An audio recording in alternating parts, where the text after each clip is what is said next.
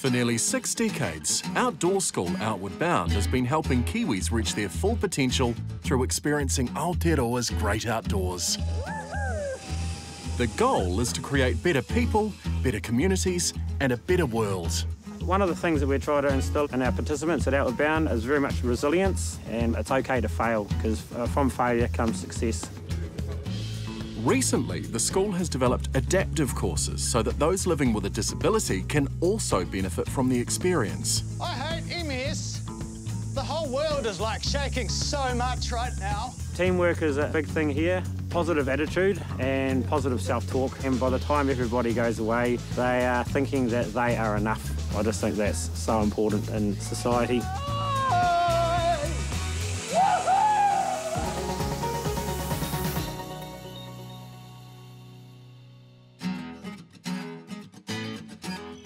It's February, and a group of people living with physical disabilities has just arrived to start the Activate course. Over the next few days, they'll be learning and living together on site. Come on down. I'm going to make a bit of a circle. Because Outward Bound started as a training school for sailors, each group is known as a watch, like a crew on a ship. You find everything you needed. We've got them figured out now. At the start, students get sorted into their watch, and then 1 second after that, the Outward Bound course is on. And so I think it's supposed to be a little bit jarring for that reason. And now, as a team, we need to find out what you're actually capable of. So one of the first things that crews do out here at Outward Bound is a thing called under, over, through. So if you start with somebody going under, and then you go with somebody goes over, and then somebody goes through, then you've got to stay in that order. I'll let you guys have a discussion. It's up to you. I'm still totally confused. I'll go first. I'll go underneath. Everyone brings different strengths to a watch and to a challenge, and we specifically design the challenges that you pretty much can't do them unless you draw upon everyone's strengths. So if you're not utilising the people you've got around you and you're not getting along with them, then this is going to be a very difficult place to be. Who wants to try go over? I'll try go over. Well, just the ultimate challenge is not to touch the ropes. That might be taking the touching the rope a little bit too far, I think. Yeah. So far, the group don't seem to have much of a plan. Yeah. No, it's too slippery. Okay. So I'll just leg over. You all right there? Colin. Hold on. Yeah. Let's have another little bit of a circle up here. Okay. We've got a lot of individual people trying to do individual things here. Okay. That's not going to work. So it is team. It is. This is not designed to be an individual thing. You cannot do this by yourself. That's why I think we... Isn't the over one the hardest? Yes. Yeah, so we need to... Yeah, I think we need to work that one out first. Taking an early leadership role is Donna Lang. I have retinitis pigmentosa, which is tunnel vision. It's a hereditary disease and it's degenerative, so it starts with night blindness and then your vision goes in slowly. Maybe you also get little bits of, it's almost like somebody shooting holes into your sight, but mostly here. So I've got no vision at all around here and I have just a tiny vision that I can see through, like looking through a telescope. I just have one of those, please. Everything I do I have to plan. I have to really consider, is it going to be safe? Am I going to need extra help? I had quite a few falls. I've just recovered from a sprained wrist. I had broken a toe. I think I had damaged my cheekbone and I think I just took the risk out of my life. I'm big heavy to go over. Yeah, okay. So I'd be better to go fall over. under. No. I lost my spontaneity and I think that's why I spontaneously applied to do Outward Bound. You'll have to tell me if I'm near it. You're good. You're all good. You're all good. Keep going. Keep going. Keep going. My Keep pants going. are coming off. No, they're not. They're fine. Filming. They're fine. Almost there. You're almost there. Keep going a little bit more. A bit more. A bit more. Yep, you're good now. The team have hatched a plan to use Finn's wheelchair to help them climb over the ropes. It seems to be doing the trick. Sort of. So just sort of balance me, just... Yep. Yep. You ready? Yep. Nice, you got it? Lovely. Yep, I got you. Nice. Woo! All right. But is it up to scratch? Well done. I'm going to make a call ago that it wasn't incredibly slick at all, and I think you can do a much better job of it. Before you start as well, just throw something else in there. Do you know what an introvert is? It's a person that doesn't really always want to talk in big spaces in front of people, and sometimes they've got very good ideas. Teenager Cam Holmes is the youngest member of the group. I'm 18 years old and I have cerebral palsy. I have high tone in all 4 of my limbs. My right-hand side is slightly more affected than the left, and my right hand is probably the most affected. So it's harder to do things such as tying my laces or gripping onto things. Okay, so we need to get organised.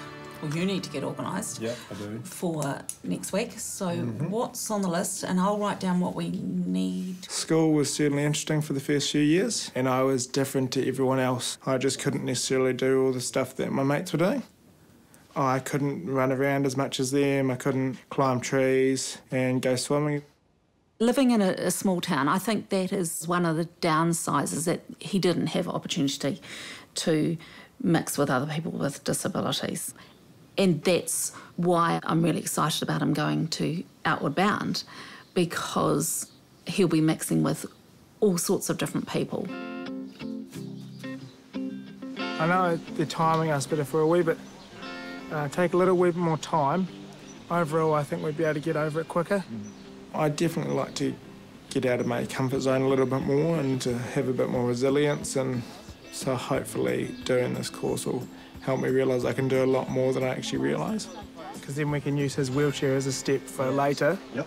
And what, sorry to interrupt, what section of the rope are you planning to go through, Finn? 3, 2, 1, timer is on. Nicely done. The second time around, the team are a smooth operation. Stay low, stay low. Yeah, nice, keep going, keep going, keep going. All right, all good. Nice. Ready, 3, 2, 1, go.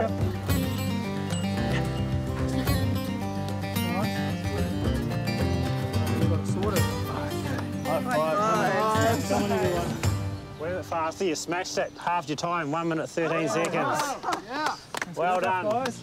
Now that they've bonded as a team, it's down to the water, where the group are about to find out their next challenge, including guide dog Kenzie. Remember, Kenzie, not only is she a very beautiful dog, but she's a very expensive dog as well.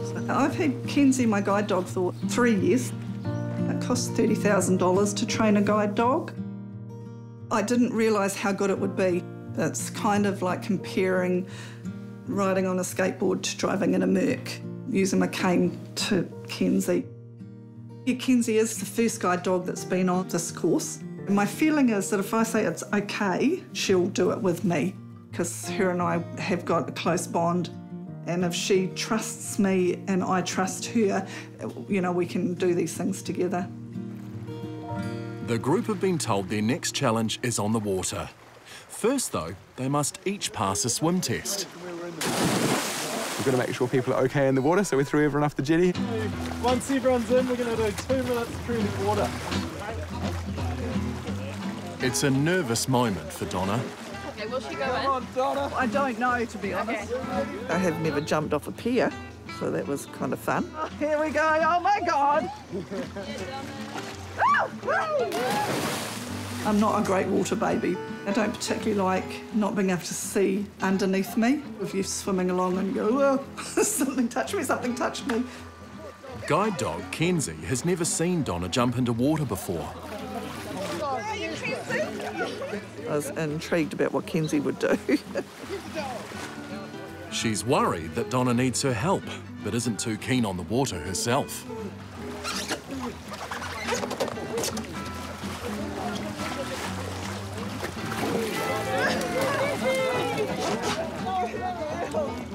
She got a fright, I think, when she jumped in after me and got a heck of a fright, and I faced her back to the pier and she swam back and didn't want to try again. Good girl, Kenzie, now she'll shake. Oh, yeah. Being with the group is helping Donna's confidence in the water. I had no problem with the water, but it was more just the cold. It was cold. The cold is not such an issue for hardened South Islander Cam. It wasn't even cold, so it was quite nice and warm. I'm normally pretty confident on the water, so it didn't really faze me much at all. The other part of the swim test is 20-metre swim. Yeah. It's just from one end of the jetty to the other. For safety, the instructors need to check that each member of the watch can tread water for 2 minutes and swim to shore if they need to. Well done, everyone. That is a completed swim test. Congratulations, well done all around. With a successful swim test done, the watch can head to the beach to find out what's in store for them. The famously changeable weather of the Marlborough Sounds is closing in. All right, here we are. But the group has been tasked with building a raft. So how long will it take for you guys to come up with a plan on what your raft's going to be built like? 40 minutes. I'm going to really ramp up the pressure here for your group work, and I'm going to say you have a 5-minute planning phase where you can look at the materials, but you can't begin construction. This craft must convey the entire watch out around the orange mooring ball and back. You're just building the raft. Right, okay. It seems no one knows where to start. So we just need to make quick decisions, don't we? So the wood through those holes. Yep, so like those. Suddenly, there are ideas flowing everywhere. Here, Yeah. one here. We're out on the water though. There's 3, we can use 4, on either side, and we lash And lash it. 2 together so that they stay together. For solo dad Dave, being in control has been important in his life. Time really is one of the biggest ones as a solo dad. What do you reckon about helping me mix up the pancakes, Molly? It's always busy. There's always the cleaning up and making sure that the wheels keep rolling.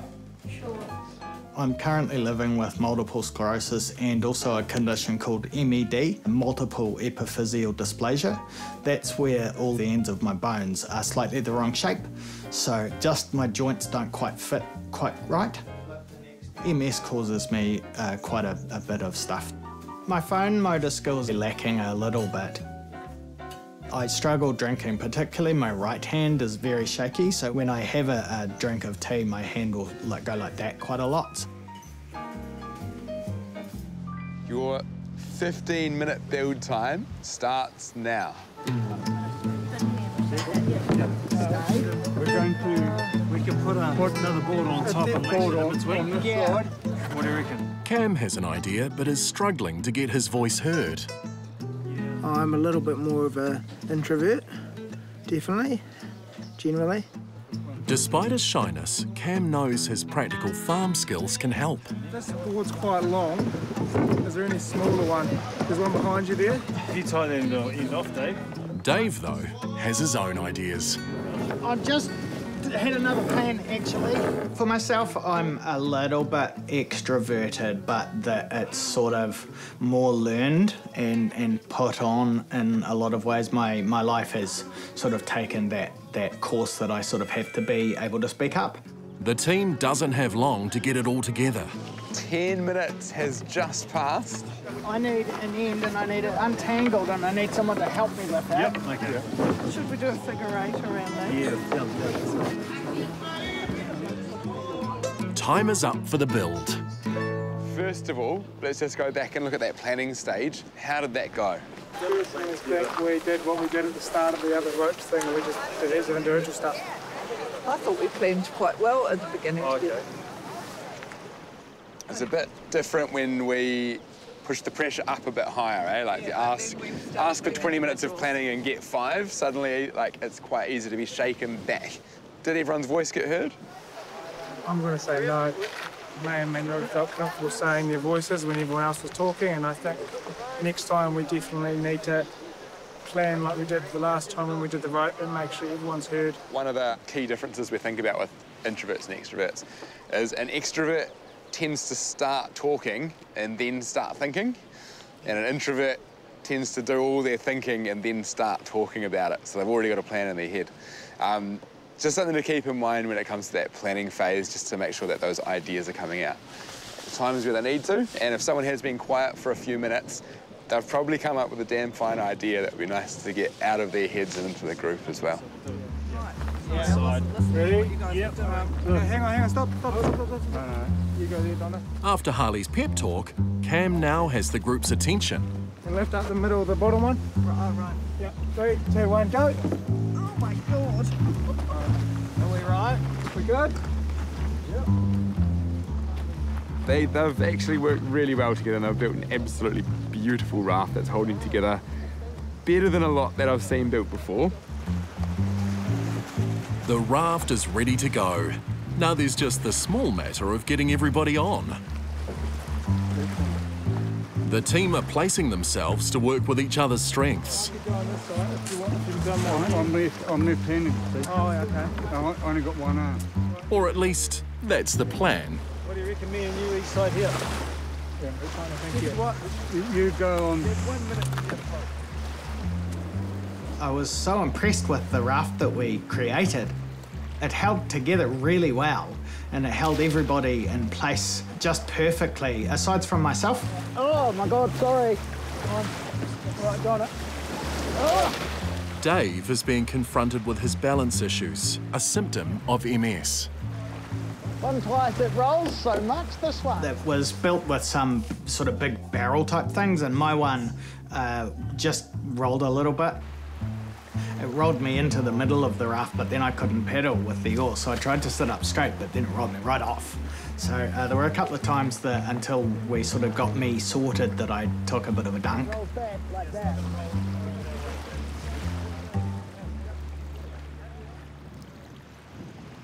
Once everyone's on board, they aim for the orange buoy across the inlet.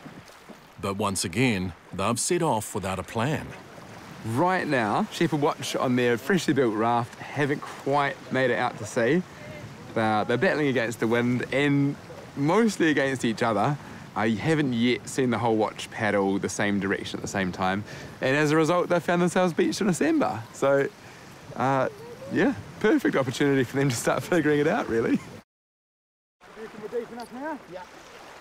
At Outward Bound, Shepherd Watch are still battling to make any headway on their raft. I have to admit, not much has changed. They seem to still be at the whim of the wind, and we've changed the goalposts a little bit, so they're going to be coming ashore at this island over here. We've got a bit of a challenge because the wind's blowing them away from the island, so they just have to, yeah, figure out how to paddle across the wind from here. Oh my God, I'm so proud of us. Finally, the team manages to get the raft travelling in the right direction. Am I against someone's back? There? Is that okay? And they reach their destination. Well done. The goalposts obviously moved a bit for that journey, but you proved the seaworthiness of your craft. But it's not over yet. What you've got now, though, is an additional challenge. Because you've taken the raft from its start line to here, but the raft does need to return to the start line. Sticking with our theme of the day, which is being an effective team, my suggestion is that you take a couple of minutes, come up with a great plan on how you're going to get this raft and the equipment back to the start line, and then do. Drag it through the water this shallow round the day. With everyone now tired, rowing the raft back against the tide is not even on the table. Yeah, but we could take it all apart and take the wood, some of the slightly stronger people could take the wood because that might be heavier with all the wet. But that's up to you guys. Just an idea. Why don't we try dragging it through the shallows? Okay. Because then we can take it apart, but we can't put it back together once we've done it. Yeah, good thinking. Yeah. Chris, we've got another person now. Would you like to jump on and get it right? This time, the Watch are working together more as a team. But feeling fatigued, Donna drifts away from the group up the beach. Everything you do here is physical. I've got an office job, so for me, I don't mind going for the walk in the morning and doing the exercise, and then I'm still like, right, just going to sit down and sit in front of the computer or sit with a client. But it's like, no, let's go and build a raft and set sail out in the bay. She seems to have started a trend, but instructor Harley has other ideas. Guys, I would throw the thought out there that if you have the capacity to help your watch to achieve a difficult task, they would appreciate that help. What's that mean? It means that they're dragging a raft while you're walking along the seashore. Because you're supposed to start looking at yourself, and so I certainly am starting to do that, and I've recognised that when things get tough, I want to take over and or give up. I started to get really tired with the raft at the end, but then I just had to suck it up, buttercup, just put my head down and just grind into it. Yeah, I'm quite chuffed that I did that. Ready? 3, 2, 1. At the end of a long first day, the watch gather for a debrief. How's today? Good. Awesome. Good. Good, awesome. Oh, that was good. Challenging. Challenging. Yeah. Highlight for the day and hurdle for the day. Falling in twice. Was the highlight? Yes. And hurdle for the day was the rock that took my knee out for a bit. Someone was actually rowing against us. I don't know who that was. That's my highlight today, figuring that out. Yeah. The highlight is probably the pride I felt at the end of the day. I expected us to go in the drink and it would float apart and we'd have to try and rescue all these buoys, but we didn't just get to the end, we got to the end with a boat that was still hard to pull to bits. A lot of the hurdles that you had were to do with the raft not getting to where you needed to get it to, and it was not the point of the raft building, was it? You know, it's all that other stuff of you guys working together as a team. If it had been the easy sailing, we might not have had the lessons learned that we did. Yeah, I think Cam deserves a mention, honourable mention too, because he kept us together and he wouldn't let us give up until we were told that we should give up. Well, I got told, I remember the messages just saying never, never, never give up, so I didn't want to do that. Yeah. Yeah. Sir Cam, Sir Dad. Sir Dad. You've been knighted. They get along really well. They have a really cool, almost family feel in the watch. They're very trusting and they're very willing to be vulnerable with each other, and I think we're set for a really good week. For this tired but happy watch, the Outward Bound experience has only just begun. Everyone's hoping they get a good sleep before tomorrow's new challenges.